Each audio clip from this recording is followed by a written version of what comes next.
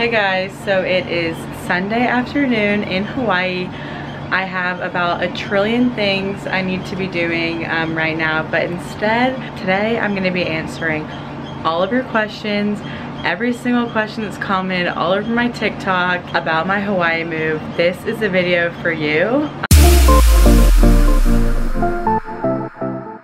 I'm here to answer all the questions for you guys, kind of guide you along my journey, how I did it, moving to Hawaii as a 22-year-old right out of college. So I think we should just get right into it. I'm gonna get my tripod. Let's see. I just feel like I'm just so used to filming like vlogs, you know, like a day in my life. So like an actual sit down video like feels kind of weird to me, but let's do it. I have my chair. I feel like I'm getting interviewed for a job. Okay, is my camera crooked?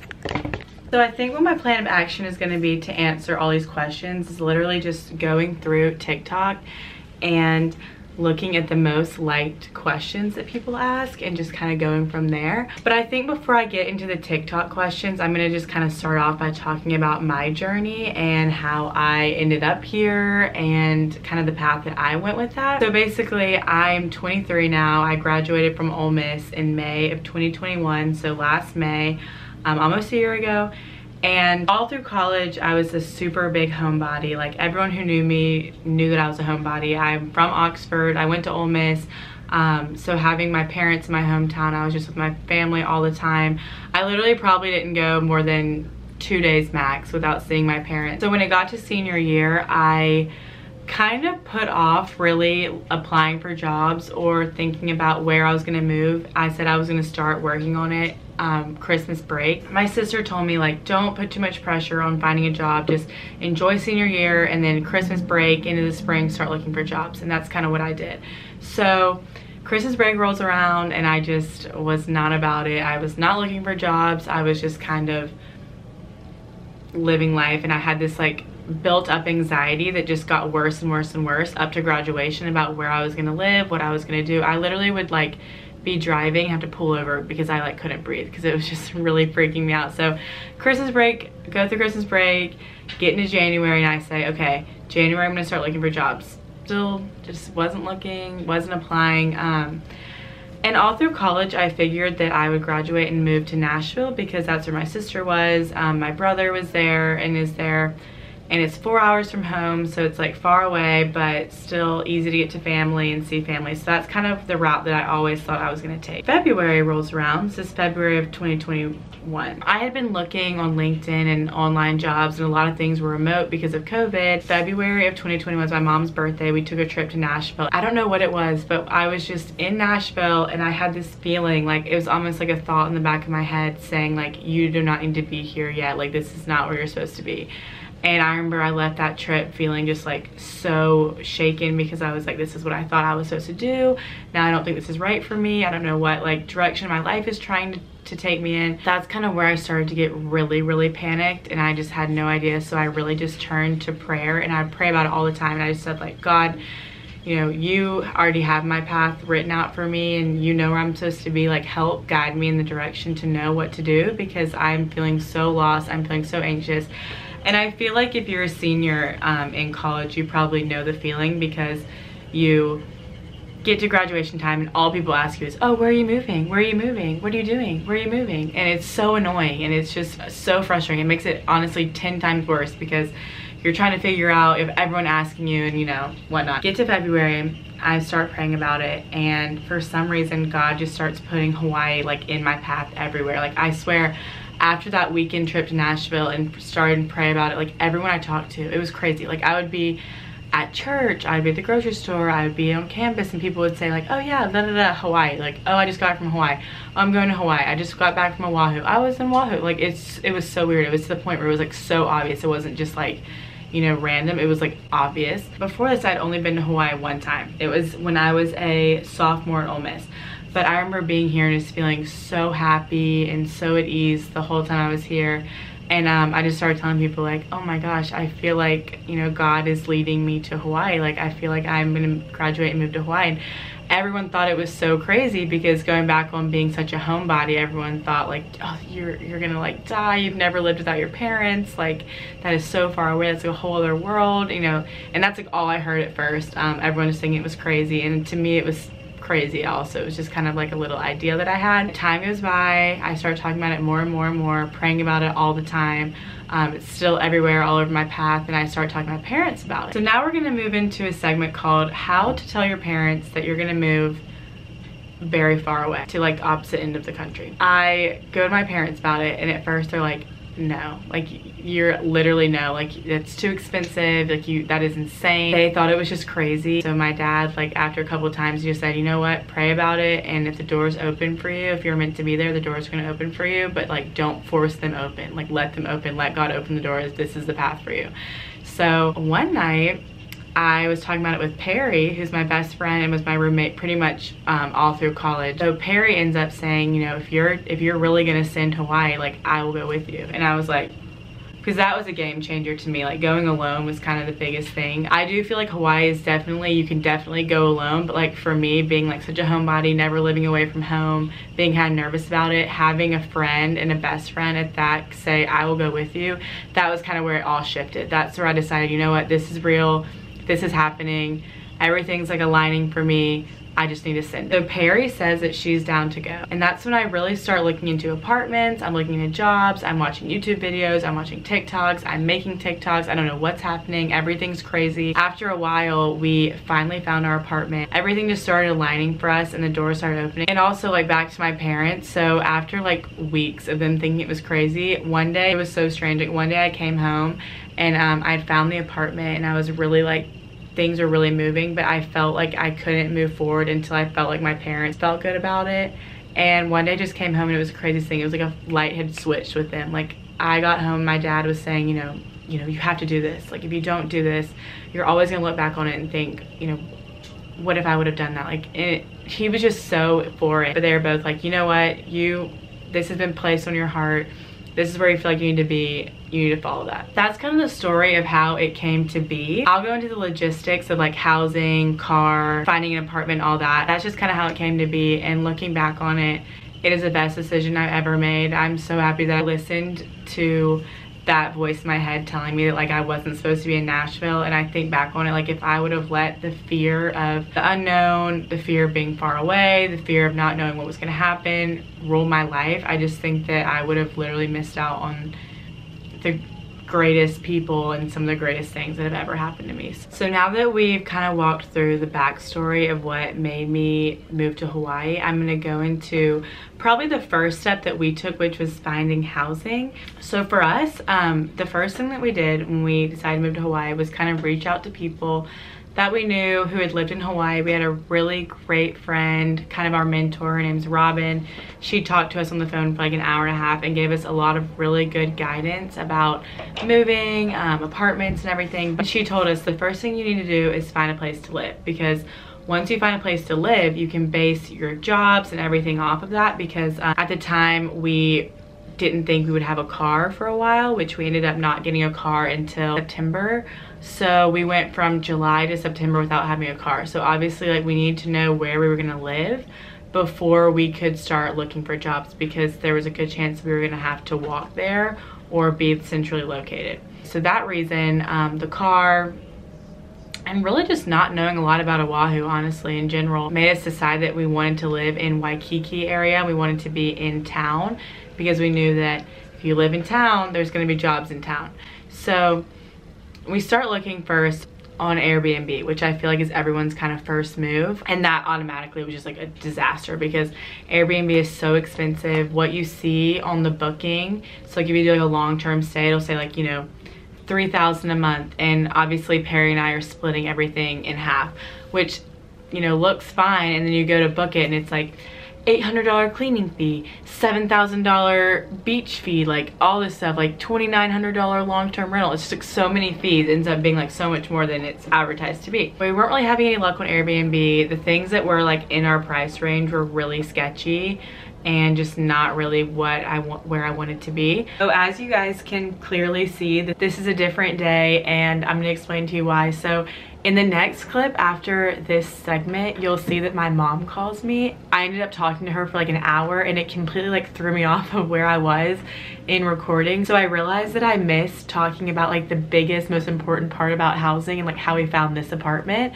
So as I was going through and editing it today, I was like, oh my gosh, I have to record this information because this is really important. Anyways, about housing. So we realized Airbnb wasn't going to be the move for us because it was super expensive, and that's when I started to get really frustrated because I was like, I don't even know where else to begin. Like, this is just the only route that seemed doable for me. I started looking at other websites like VRBO, but that's really confusing because it doesn't really let you pay monthly. And then I was looking at Craigslist, but you never really know about if things are legit, which there are a lot of listings on Craigslist. One thing that I found that we didn't end up using, but I think will be really helpful for some people watching this video, is this Facebook group. I'm gonna put it right here. It's by a company called Alpaca, and they actually have these groups for like every major city. So whether you're moving to Hawaii or not, this is a good resource for you to look up on Facebook. But this was the group that we joined on Facebook for Hawaii, and there was a ton of people in the group. Especially if you're traveling solo, people are always posting like, hey, we are 4 girls in our 20s looking for a 5th roommate, or like, we have a room open in our house. If you're traveling solo, this is a great route for you to take if you aren't trying to get like a full apartment or a house for yourself. However, me and Perry knew that we were gonna live together, so we were ideally looking for a 2-bedroom apartment or house. And we just couldn't find anything at the time on that Facebook group.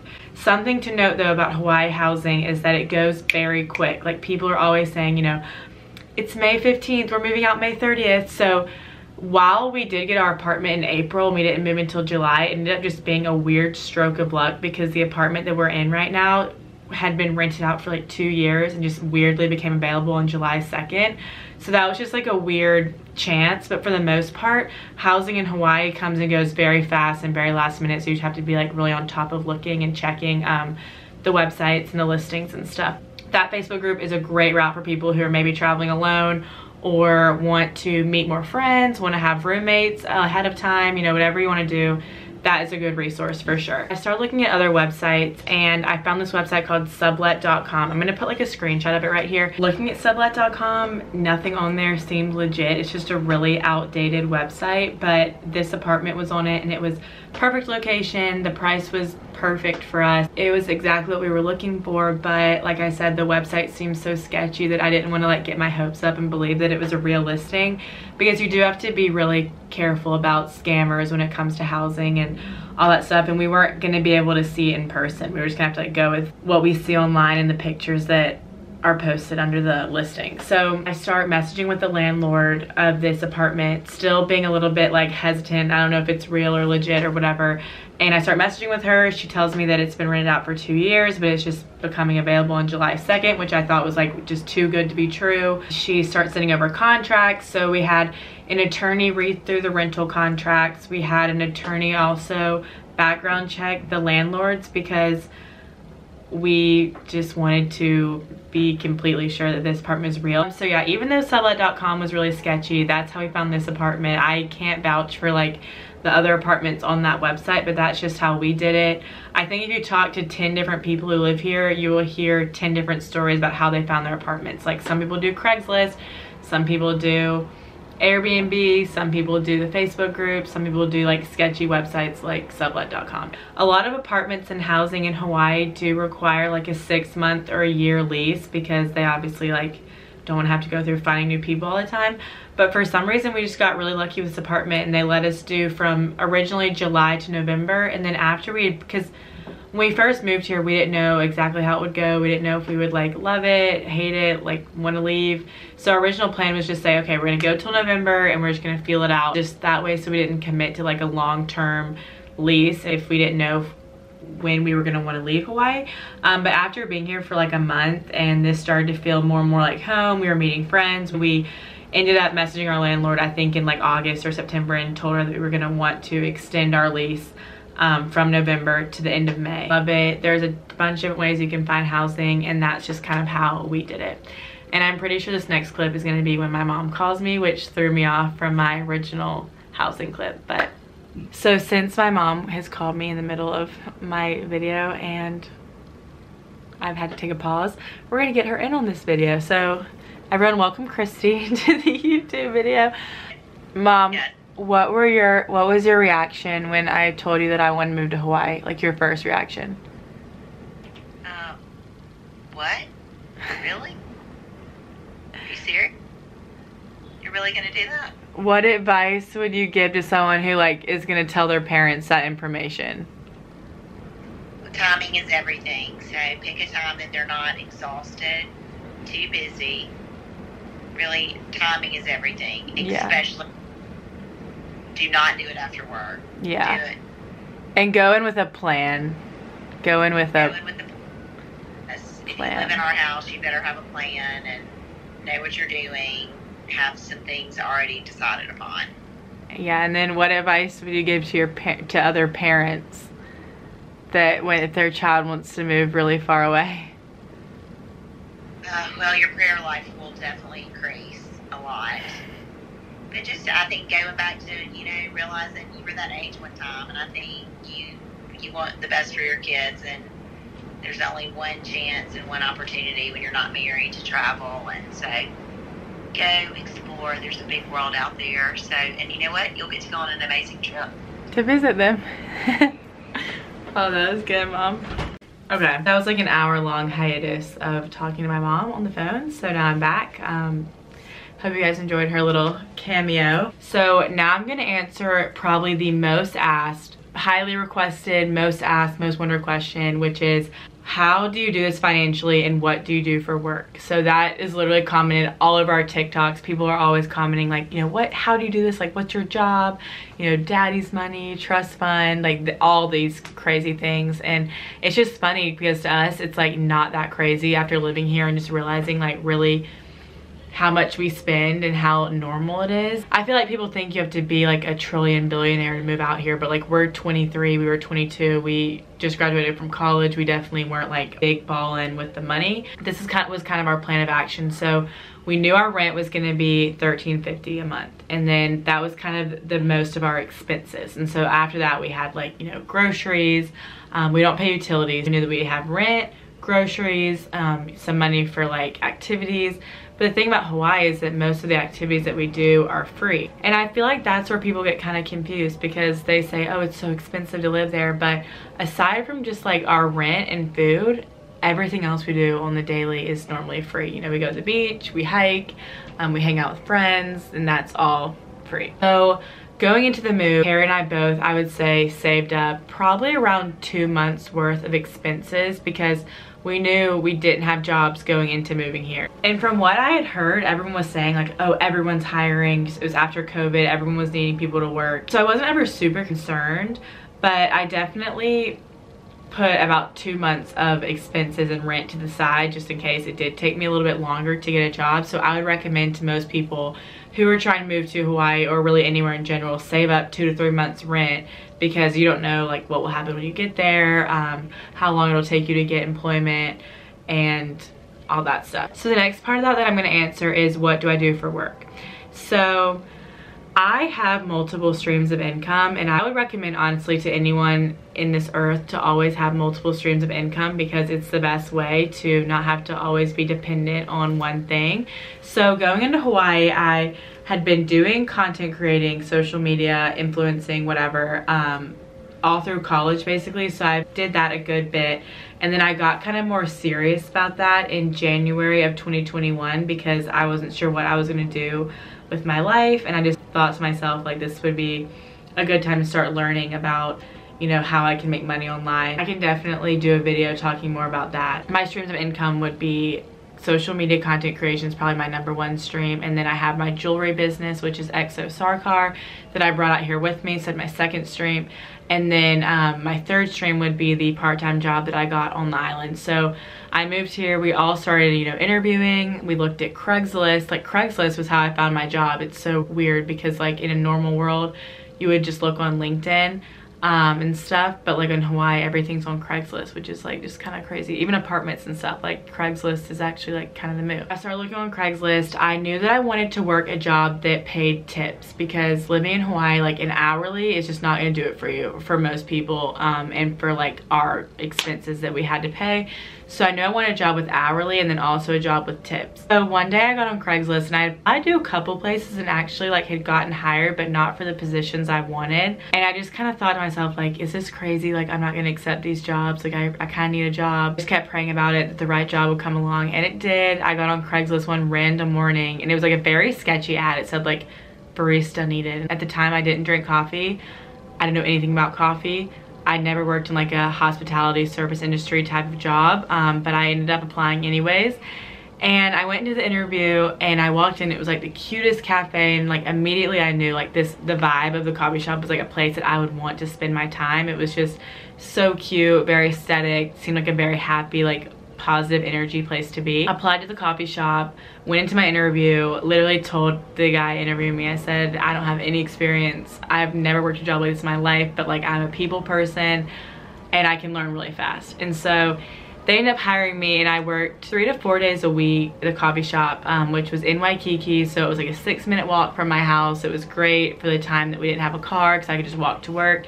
And I would work like 6 a.m. to noon, which was super great because that gave me like the whole day to do things in Hawaii, or noon to 6 or 7. I actually just had my last day last week, because I'm taking the last month while I'm in Hawaii to just like enjoy being here. But that job was such a good job for me because I made great money, great tips. It was in a hotel. Everyone I worked with was so great and friendly, and I felt like I had my own little kind of family unit there. All the money I really made from tips and from working there, I just put all my tip money towards rent, and then the rest of it was just kind of money to do fun stuff with. Yeah, it was a great job for me. Another way that like God totally provided was just putting me in the perfect place. It was a coffee shop cafe, so like I would eat honestly most of my meals there. I would eat at least one meal there every time I worked, and then I got like free coffee every day. So that honestly probably saved me a lot of money while being here. So shout out to Hawaiian Aroma Cafe. I love that place. It's so good and also so cute. You guys should go if you're ever going to Hawaii. Anyway, so that's my job. And I feel like some of the comments that I've seen on social media, people have said, okay, well, like, yeah, but I'm not an influencer. I don't work in social media. Like, I can't do this. Like, you know, I'm going to be working a regular job. I don't have these streams of income. And while I think it's important to always have multiple streams of income just in life, my roommate, Grace, just now started getting into influencing and content creation. And she's amazing. But like when she first got out here, she wasn't doing influencing as a mainstream of income, and she was working just a normal job. She worked at a dive shop in Waikiki, and she loved it, and she made all that she needed to live here and pay rent, and we fully fund all of our life in Hawaii. And I think that's something that people like can't grasp, because we get comments all the time like, who's funding this Hawaiian vacation, you know, sugar daddy. And it's so crazy because like we are 23 years old, fully funding our life here. Our parents support us emotionally, but after we graduated, both of our families are on the same page. Like, you know, you graduated now, you're an adult now, you have to pay for your stuff now. And that's kind of how my family was and how Perry's family was. It's honestly not as hard as people think it is. Like, it's crazy. Like, all of our friends out here work just very normal jobs. You know, they're waitresses, they work at, you know, hotels, they work at everywhere. And they're all living out here on their own. Most of them are all fully financially independent, and we're all making it work. So something that I think that some people might have an issue with is thinking that you need to graduate and work a real, you know, real 9-to-5 job. And I personally just think, in my opinion, that I would rather work, you know, a fun little job here and there and experience like this year of life that I've gotten to live here. I don't think I would have wanted to come out here and work a 9-to-5 job, because I think I would have missed out on like a lot of the activities and the adventuring that we do. And I just loved how flexible my schedule was at the coffee shop. They literally let me go home for like 2 months for Thanksgiving and Christmas, and like we're totally cool with it. They're like, yeah, come back whenever. And yeah, that's kind of it. Like, that's how I afford to live in Hawaii. It's nothing crazy. Just I work, and I work hard, and I know how much I need to make every month, and here's that. Okay, I feel like I'm just talking. This is so much harder than blogging my days, honestly. Okay, so now that we've covered, you know, our apartment and the job aspect, I think something else that people wonder about a lot, which is a little bit less asked but still I think very important, would be how we got a car in Hawaii. And I think for some reason this was like one of my biggest concerns when we decided to move, was like, what are we gonna do about cars? Because Harry and I and Nicole, who came with us as well, we all have cars at home. However, we're 4,000 miles away in the middle of the ocean. To ship a car from Mississippi is like really expensive. A lot of our friends who are from like California, Utah area, they've shipped cars out because it's a little bit cheaper, it's closer, but like to ship a car straight up from Mississippi to Hawaii is like so expensive, and then eventually you have to ship it back, and we knew we weren't going to be here for a super long time where it'd be worth it. So yeah, that wasn't really anything that we ever considered. Something that I learned about before getting out here was the word island beater. I had never heard of that. When someone said, oh yeah, everyone just has island beaters, I was like, what in the hell is an island beater? But basically an island beater car is just a car that has been like, you know, passed around. People are always moving, they're always coming and going. There's so many military people on the island, so they'll buy a car, drive it, sell it for really cheap. Someone else will drive it, they'll sell it. Like, cars are always being sold here. However, you have to be very careful because people are also always getting scammed here with cars, and that is what kind of almost happened to us. So we got out here, started talking to people and learning how they did it, and a lot of people said, oh, I got my car on Facebook Marketplace, or I got mine at like a used car lot and all this stuff. And so we started looking on Facebook Marketplace, and the first car we were looking into was fake. It like never existed. It was a fake listing. It was a scam to like basically get us to like send them money. And then the second car we looked at, like seriously, I went to test drive it. I actually knew the guy. He was like a mutual friend. Went to test drive it, and he was literally trying to scam me. Like, he was like trying to get me to Venmo him $1,000 and like put my name on the title before I got the car, and like it was just like really shady. I would take a friend with you because some things that were shady about that I didn't pick up on, and then a friend of mine was like, hey, like this is weird, and then I was like, wait, yeah, this is weird, like this is not legit. After the second car ended up being a scam, we kind of thought to ourselves, like, this is just useless. Like, this is maybe a sign that we don't need to be buying a car right now. In Hawaii, we just need to like wait to see, because this is obviously not working in our favor right now. And it was actually amazing because the friend that I took with me to see that car ended up a couple weeks later sending me his friend's post that his friend was renting out his car because he was leaving the island. And to us, we just thought, oh, this is great. Like, we don't know how long we're going to be here for. We can just rent this car every month, and we don't have to buy it. We don't have to go through, like, you know, titles and all this stuff. So we ended up renting a car from our friend Italo from, like, September until we left in November. And then we got the car back in January. And then in February, we actually started renting another car of our friend Shane, who's actually our neighbor. So we got his parking spot. Which was better for us because we had to also rent a parking spot when we were renting that first car, because our building was like under construction, didn't have a spot. Like, it was kind of weird. Long story short, we ended up renting a car. We've rented a car the whole time we've been here. We've never purchased one, and we paid, I think for the first car, we paid like we paid like $400 a month, so like $200 each, because Perry and I split the cars. In the grand scheme of things, like with the amount of money we paid to rent, we probably could have bought like a car, but it probably wouldn't have been a super nice car. And with the island beaters, you have to be really careful to not buy a car that's like in bad condition, because then you're going to end up putting so much money into it to fix it that you might as well have just bought like a nicer car. People will sell their cars here for like $2,000, $3,000, up to like $6,000, $7,000 for like nicer cars. It's crazy. Like, cars are sold so cheap here because a lot of people, especially people in the military, are just like having to leave the island quickly, and they have to just like, you know, get rid of their cars. We went from July to September without having a car, and we were honestly perfectly fine. We lived in town. There's a beach literally 2 minutes away in Waikiki, and then we had a lot of friends who were already here and had cars, and they drove us all over the island, which we are always going to be very grateful for. But yeah, renting a car is how we went with that. We covered cars. Now we're going to talk about how we made friends. That is another question that we get all the time. People, come in, Perry. Obviously I moved here with Perry. She's my best friend, and then our two best friends, Claire and Nicole, also came with us.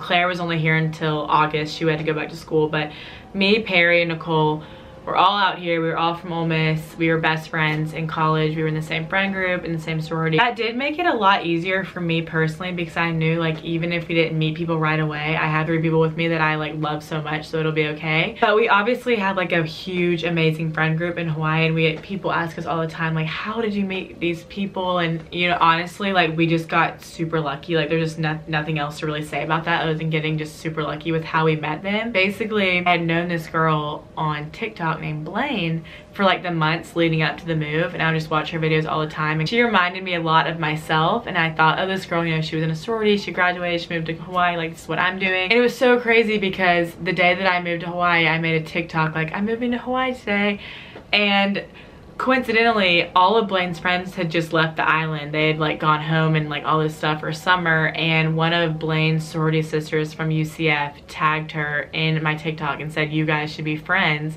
And literally the day that we moved here, Blaine, this girl I'd followed for like months, messaged me on Instagram and was like, I'm Blaine, I live in Hawaii.